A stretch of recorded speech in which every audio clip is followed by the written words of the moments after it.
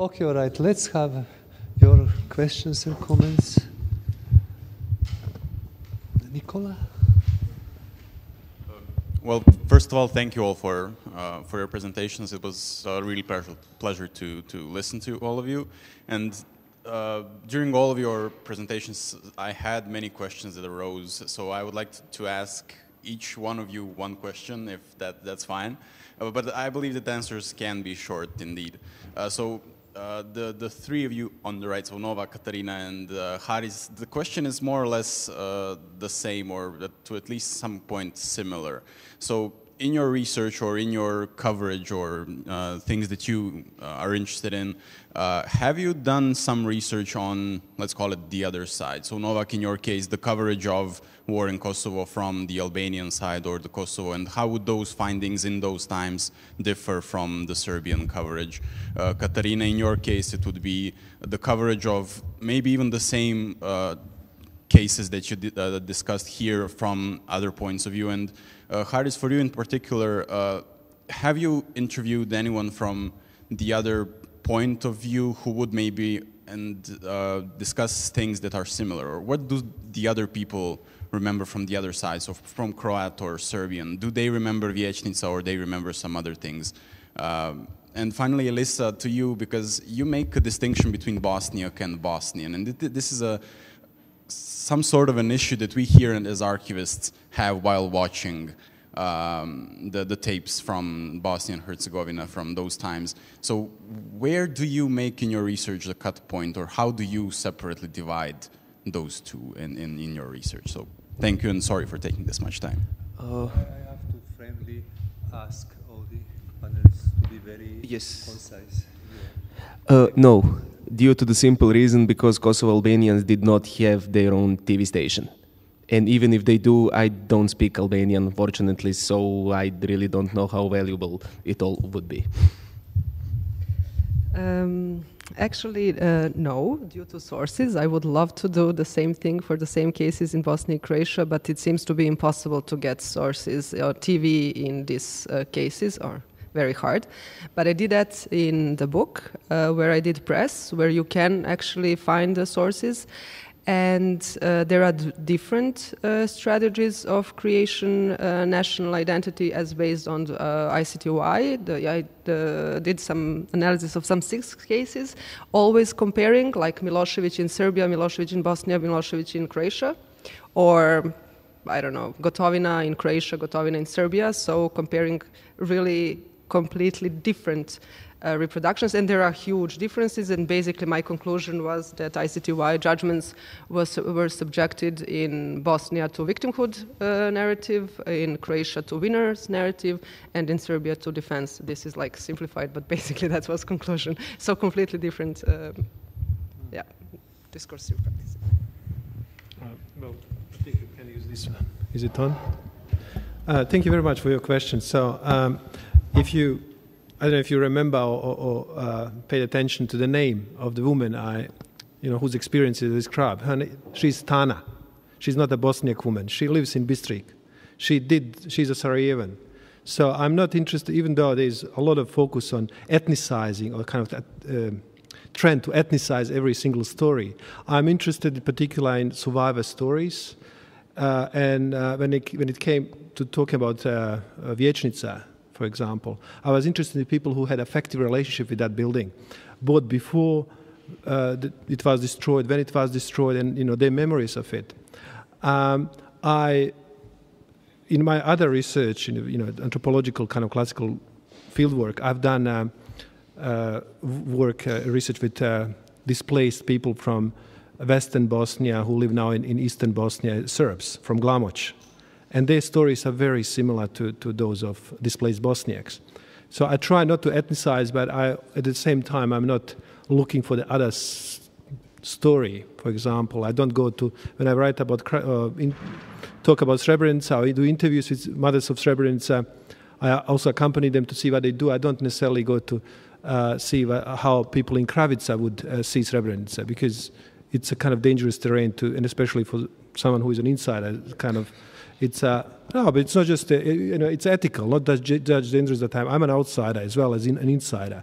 But I don't want kind of to get competing narratives that, in order to weaken one dominant truth, not necessarily story or narrative. We can talk more about that later. Okay, so the difference between Bosnian and Bosniak. So as I said, in sort of everyday, usage, there's often no difference. It's very difficult to draw the line, right? But for my purposes analytically, I'm looking at Bosniak as a kind of ethnic narrative where, especially as sort of put forth by, Izetbegović's party, the SDA, or, and really arguing for a prominent role of Islam in ethnic, Bosniak identity, right? And there are, of course, competing conceptualizations of Bosniak identity. But then the Bosnian identity, and you can see in maybe the debates about the recent census that was there, which we still don't know anything about. Probably never will.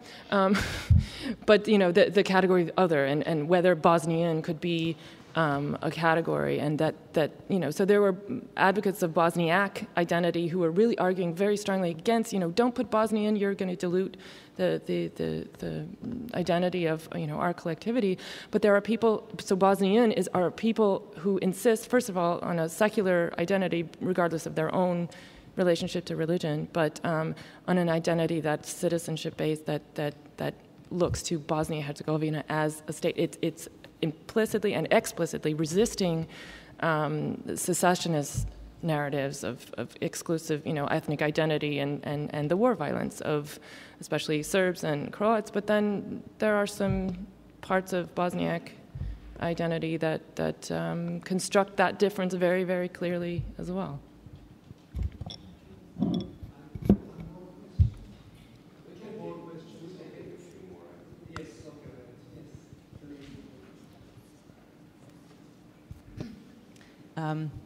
All right, I think I have a general comment and a couple of questions. I'll try to be as quick as possible. General comment really relates to, I guess, a problem certainly I'm personally experiencing working in the UK and trying to do still some work on, the former Yugoslavia or Eastern Europe more generally, and has to do with the fact that, in the UK realistically and probably elsewhere as well, the interest is rapidly declining in anything that has to do with that, yeah? So, but I think, the panel that we just heard really raised some issues that, can help us perhaps think about how we can be strategic as academics interested in, and researchers and maybe also NGO workers interested in these topics, how we can make these problems relevant and heard outside of our little circle. And there's two topics in particular that you've discussed in various ways. One is the role of the visual, and the second is the role of memory. I mean, these are very obvious topics. So I guess it's just a question perhaps for us all for later in the afternoon when we have the workshops. How can we perhaps mobilize these issues to think about future projects that go beyond Yugoslavia and make us understand, questions such as what is the role of the iconic images in the creation of memories, not only nationally but also transnationally. Yeah. So what makes one particular iconic image or a broadcast travel and be remembered to these days, even in the UK? So somebody like the image of Fikret Alić, for instance, is still there. Yeah, in the public domain, also in the UK, partly because of the Daily Mail. So things like that. And the second question might be the role of emotion, and especially positive emotion, I think, in propaganda. And I think we tend to forget about that a little bit when we deal with nationalism, because there's so much talk about hate speech and exclusion and representations of violence. But I think what really triggers things and make things work is, images such as those that we saw in some of the Novak's presentation. Yeah? So the images of love, safety, belonging, loyalty. I mean, this is what makes people really tick and survive something like a war. Now, I know these are sort of very, very broad things. And now to my two questions. One is for Katerina. Am I right to understand that you did also some audience research? Or so if you could say a little bit more about that. And for Khalil, I was wondering whether you could say a little bit about how you think the arrival of social media has changed the dynamics of memory in post-war Bosnia and Herzegovina. So what's happening now with these memories? Whether there's any change. Thank you.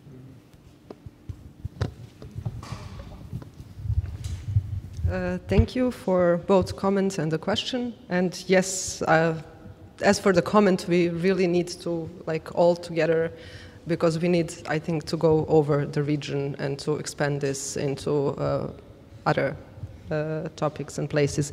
As for the audience research, I wouldn't really call it audience research. We did 6 discussion groups with students in Belgrade, and we also had 78 survey questionnaires that also students filled. So we do have some kind of feedback what was for them, how they perceive trials, and although they are very critical toward media, saying that media is propagandistic, manipulative, and they reproduce to the last detail media presentation of war crime trials. So this is, I think, the most important, but we are currently working on that paper, so it would be a separate publication. Yeah. Thank you very much for your question and the introductory comment. Well, social media has changed or continues to change memory and narrative about many places in Bosnia, and I'm particularly interested in local places, in places that do not exist very often in real geography. So many of these places have been reconstructed on the internet. So I call them cyber villages. For example, the village of Žepa, which was destroyed in '95, along Srebrenica. It hardly exists as a village anymore, or cluster of villages. But if you put in the Google search engine Žepa, you will get on Žepa Online, which is a vibrant website with the bridge still as it was just built, even though I've got the pictures from the bridge now, which is completely neglected, in ruins, just not in ruins, but it's vegetation overgrown over it. It's not used. It's not alive anymore. The famous bridge on Žepa, on the river Žepa. But on the internet, there is it serves as a memory site to the village. So there are collections of photographs, which it's a kind of open repository where people from different places, from Žepa, submit and upload their pictures and share. And this is not the only example, but I'm just choosing to talk about Žepa because really the place doesn't exist out there in eastern Bosnia. However, on the internet it does exist as a memory site, as a very much kind of vibrant place. You will learn there about people who passed away. You will learn about events that happened in communities, like one is in Jackson, somewhere near Atlanta, one in St. Louis, these communities, what they do there. And if you as an ethnographer, if you engage with both the place out there, plus with the local, very, very specific culture, you can read so much on that website. So it's, for example, the name of a person who died, and then, her surname and her first name. It can tell you so much that you wouldn't be, just the website wouldn't tell you without the context. So someone named Mushka, who passed away at the age of 83, and her surname is that, what does, Mushka is a woman's name, which means, male something. Like, it's hard to translate. But in the local culture there, it was given to women in the, it's a kind of part of superstition and kind of pre-Islamic, pre-Christian beliefs possibly, that are still, they're still alive. And these women, parents that didn't have a son for many, 1, 2, 3 children, they would then give a name to their last born girl, Mushka, in a kind of, as an act to please whatever powers, to have the next child to be a male. So you have a lot of Mushkas from Žepa, not anymore. They are dying off. They're not going to be Mushkas anymore. But there still, you can find there's a kind of, it's ethnographic engagement with that website, as Ildiko said yesterday, is it's not engaging with something that's out distant there, because you as a researcher include all your knowledge, all your reflections, and then do double checking with people in reality and also places there. So that the social media continues to influence that, and it's not just communicating through Skype and having coffees in real time, you know, sitting in Vienna and then in St. Louis, but it's actually the websites that exist out there. So if you go on JEPA online, you will find a lot of this, what I'm talking about, and much more. Yeah. We take two more questions, two quick questions, and then reserve all your comments for the workshop, please. Thank you. Thank you. I have a question for Katarina. You mentioned that the way we report on the ICTY trials, and especially if we have an honest reporting on the trials, can lead in a way to reconciliation when we think about the issues concerning the war. So now, 20 years after the conflict, when we think historically about this discourse of reporting on the ICTY trial, where can you say that we stand on this issue of reconciliation, especially concerning the discourses of victimhood on one side and winners on the other side in any case?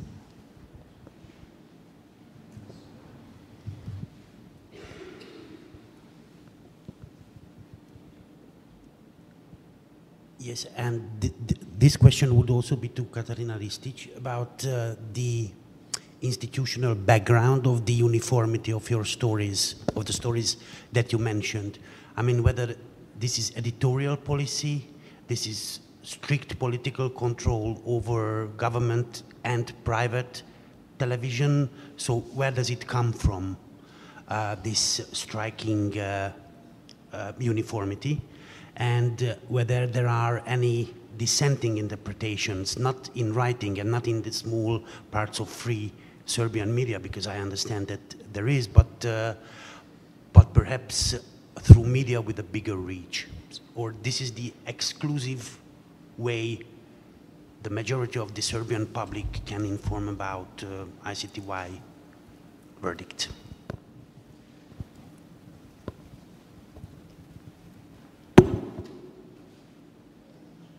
Thank you both for the questions.